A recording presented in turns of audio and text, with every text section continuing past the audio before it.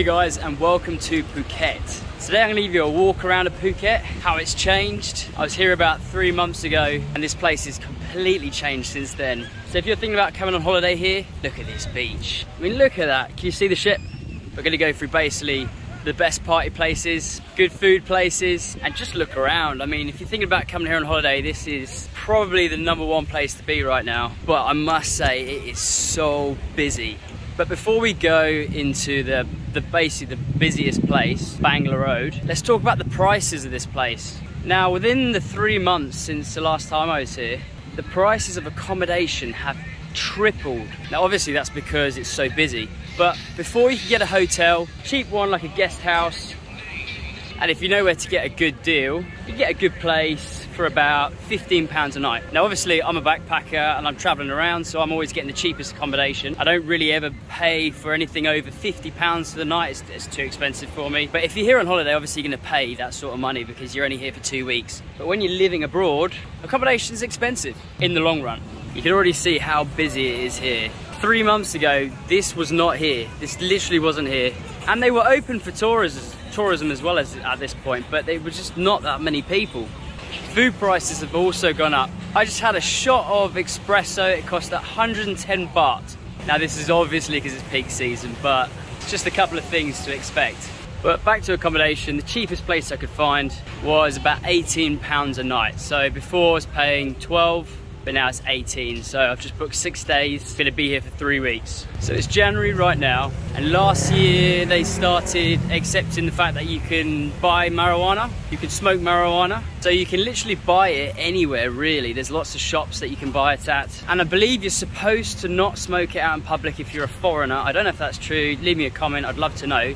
But we shouldn't really be smoking it outside in public. You're allowed to sit down, like Amsterdam, where you can smoke in the shops, but it's not uncommon to keep smelling it everywhere you go. You can also buy mushroom shakes here, which basically make you see colours in a different light.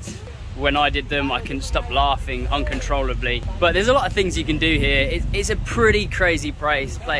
And Phuket right now is literally the sort of centre of everything. I haven't actually been out yet, but we're gonna go down Bangla Road now and have a look at that. It's only 4 o'clock in the daytime right now, but I presume about 9 o'clock it'll be absolutely packed with people. One last look at the beach before we go. And if you can see across the road, this is Patong Beach, Phuket, Thailand. This is where all the parties happen.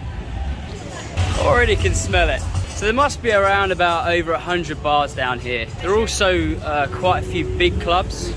There's one thing I love about this place more than anything else. And you don't really get it much places in Asia. In pretty much any bar you can play Connect 4. There's also BB shooting ranges everywhere. Hello! These are helium powered, aren't they? Helium? Let's have a look. Look at those. Ah, so it's BBs. How much is it? How much? 100 baht. Here we go. I'm actually trying to find a place that has Connect 4 right now. I know I just said that, but no one's playing it for some reason right now. Here it is. They have it in every bar, but then no one's actually playing it right now. The reason I like it is because I'm really good at Connect 4. The girls play it here because they can actually sort of make money out of it. What they do is they'll challenge you to Connect 4. If they lose, you have to buy them a ladies drink, which is normally about 200 baht. And they never lose because they do it all day, all night. However, if you're good at it and you beat them, you can actually get free drinks out of them. And if you lose, 200. Ladies drink. Go on, mate, you got this. Are you doing it for a drink or anything, or? Are you the best at Connect 4 or what? You're not? No? This guy's just told me that he's lost a couple of games already to and they can make money out of it. So it's a little bit like gambling, but it's fun. You're on holiday. What I normally do is I go into a place and I say, look, if I win, I'll buy you all a drink behind the bar. Best of 3. And if I lose, I'll buy you the other way around. So basically I have to pay or whatever. Then normally I'll win and end up getting free drinks from my mates, if that makes sense. Who's won? Janaury. Yeah. Janaury. She's basically thrashed you, mate. Let's see if I can win. Oh, she's thinking now. I've been beaten already. You've won. Wow. Good job I didn't bet on a drink. She's a machine, mate. She's a machine. First game in a while. I was beaten. Sheens! Let's carry on.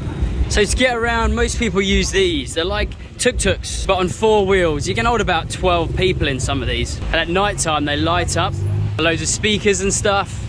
Guys, if you got this far, you just watched me lose a game, subscribe. Help me one little bit. I love you guys. Let's see how much massages are anyway. Oh yeah, how much is a massage?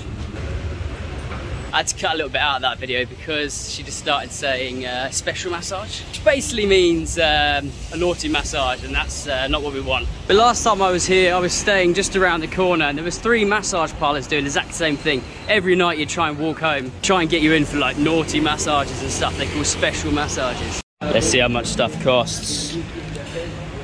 This is one of the cheaper places. Deep fried garlic.